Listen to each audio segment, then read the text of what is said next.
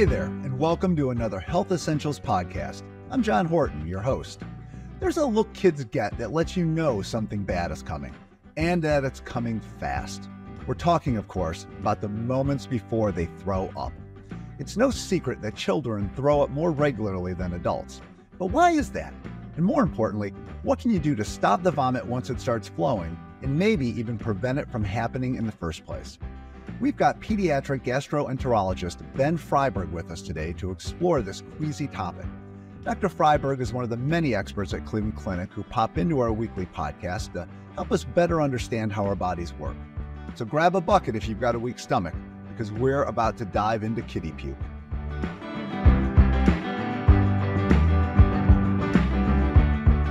Welcome to the podcast, Dr. Freiberg. Thanks for stopping by to chat. Thanks for having me. So my wife and I have three kids who all had their throw up moments growing up. Actually, my youngest, Jack, we just called him Yak for a few years and actually bought the school janitor, Mr. Grimm, a Christmas gift because he had to clean up so much stuff. So, oh boy. Yeah, he had a rough go of it for a few years. But so before we even get into all that, the one question I have to ask, what actually happens when somebody throws up? I mean, what's causing you to just kind of empty out the contents of your stomach? I mean, what sort of triggers are at work?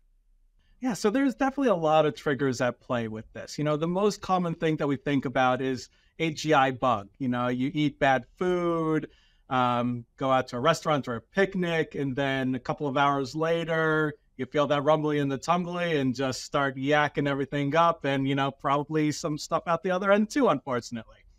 So that's usually the most common thing that we see. But there are definitely a lot of other causes as well. So we know that a lot of kids, a lot of individuals, they'll get motion sickness. So we know we have those little pieces in our inner ear that kind of monitor motion. And if they get out of whack, we can definitely get some episodes of vomiting. Medications can definitely cause us. We know chemotherapy agents can definitely do that too. So there's a variety of different things. And what it ultimately is our body's response to a noxious stimuli, our body's response to a sensation that isn't right, and it wants to get rid of it.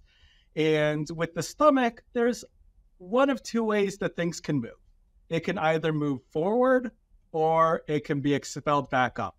And if it's a signal that's getting sent that, hey, this is something bad, this is dangerous, this might harm us, might kill us, then our bodies will want to get rid of it. And that's why we upchuck. Why do kids seem to be so much more prone to throwing up?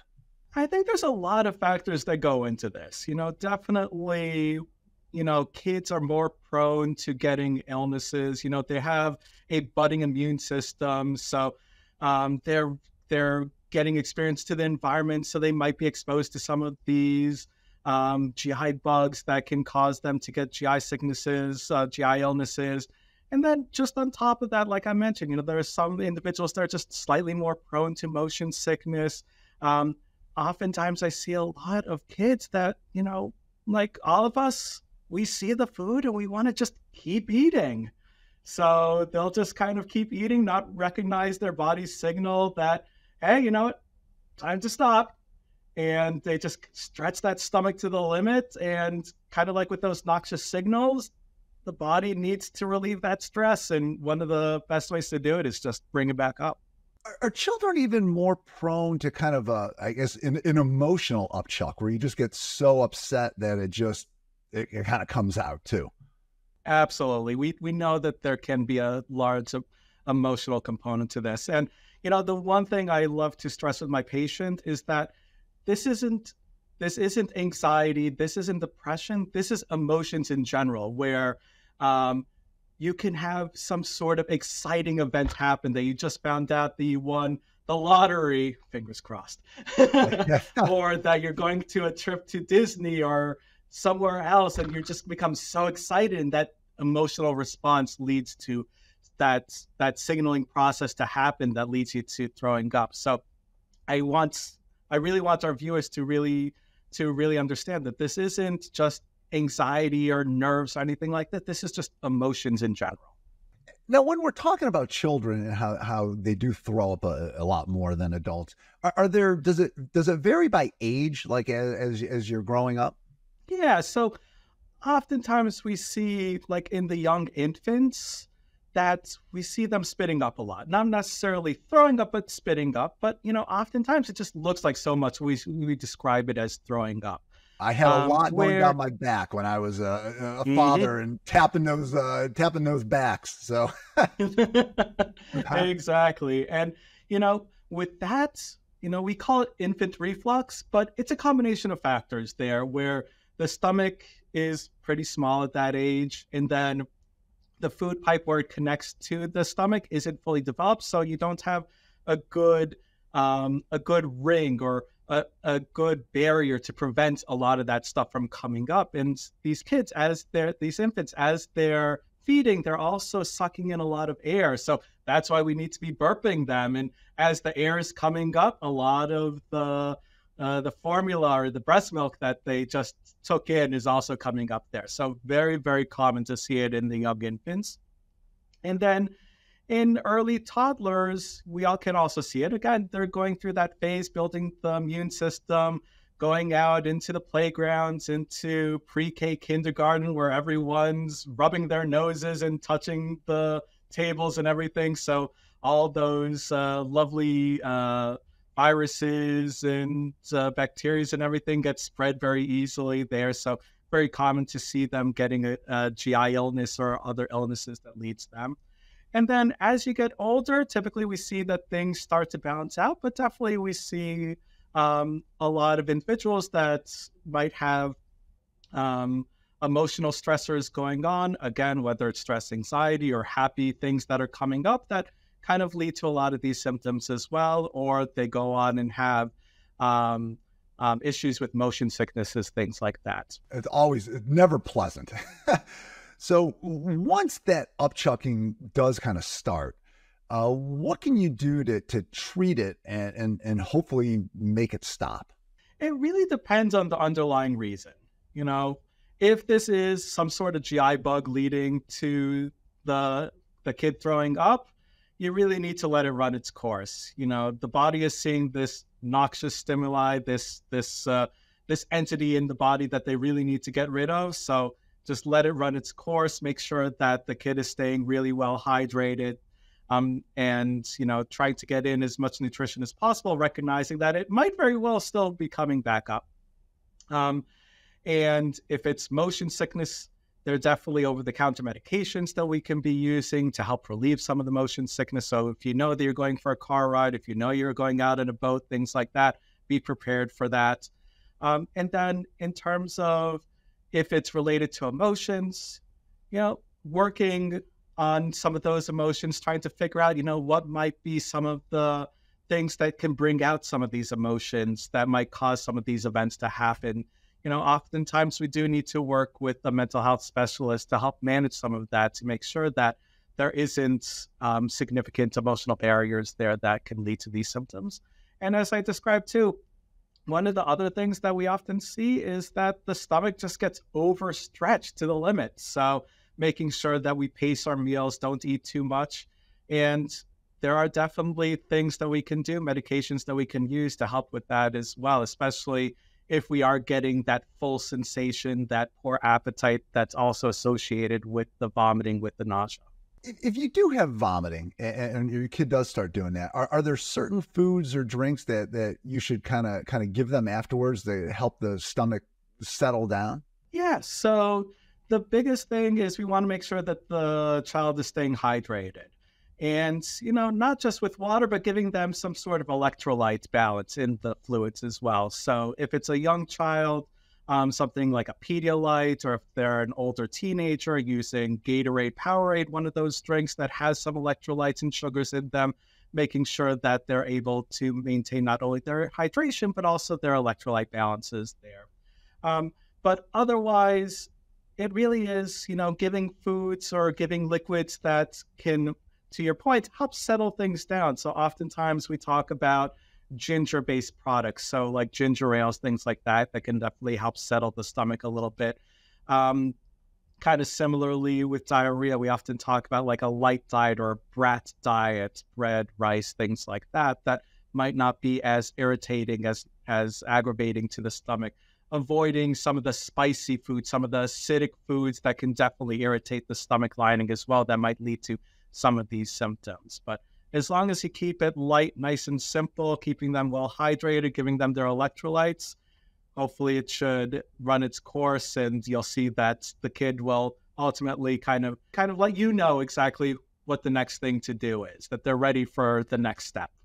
Now, those are great tips for when it starts happening. So is there anything you can do to prevent vomiting? It really depends on the underlying reason. So if we're talking about a GI bug, the best thing, don't keep that potato salad out for too long. Wash your hands before handling foods, making sure the chicken is well cooked. The typical things that we would think about in terms of, regular safe hygiene and food preparation.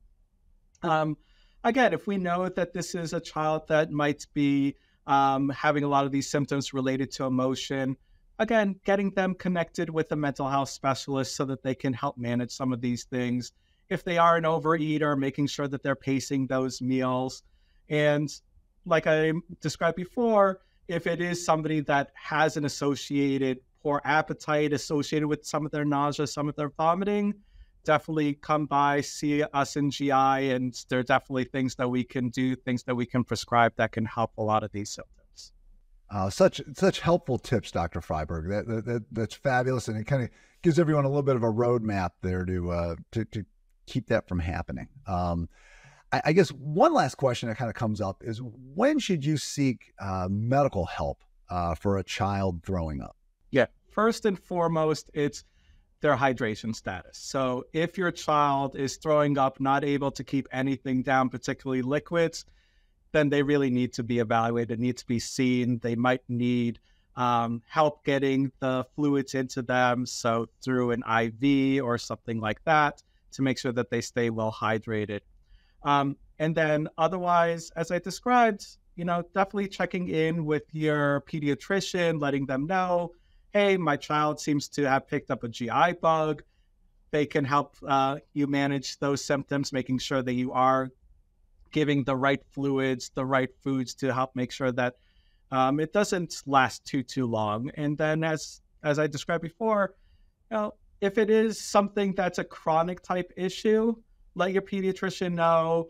That way they can always refer to GI to evaluate them, make sure that there isn't any sort of underlying issue that might be missed. Yeah, I'm glad you mentioned really emphasized the hydration part of it. We were talking earlier about my youngest son, who, like I said, went through just a spell, and he had a time where he could not keep anything down, and we ended up taking him in because he was getting that dehydrated, and they hooked him up to the IV, and it was like watching a cartoon character reinflate. Like, he just all of a sudden perked right up within minutes. So it really can get serious if with your dehydration, if you're throwing up that much, right? Absolutely. So keep a tabs on your children. Really pay attention. Are they peeing? Are they urinating appropriately? It's a lot simpler when they're in diapers, but definitely kind of monitor to see, is your child going to the bathroom? Or if they're a little infant, when they're crying, are they crying and producing tears? Simple things like that. Looking at their mouths. Do their mouths look really, really dry, or is it still nice and moist? Those are going to be the biggest signals to really let you know, to hone in on, yes, my child is getting severely dehydrated. It's time to seek urgent care. Well, we've covered a lot of ground on this topic, Dr. Freilberg, but is there anything that we missed or something you'd like to add? No, I think we covered a lot of this. Like I described, most of the time with these episodes of vomiting, they're usually related to some sort of GI bug, or if they're a little infant, the typical, what we would call infant reflux, that thankfully does get better as they age. But if there's any questions, any concerns, definitely seek out medical attention. If they are dehydrated, seek out If they are dehydrated, seek out that urgent care, making sure that they do get the IV hydration that they need. And if it is something that it is prolonged, meeting with the pediatrician and perhaps even meeting with the GI doctor to see what we can do to help as well.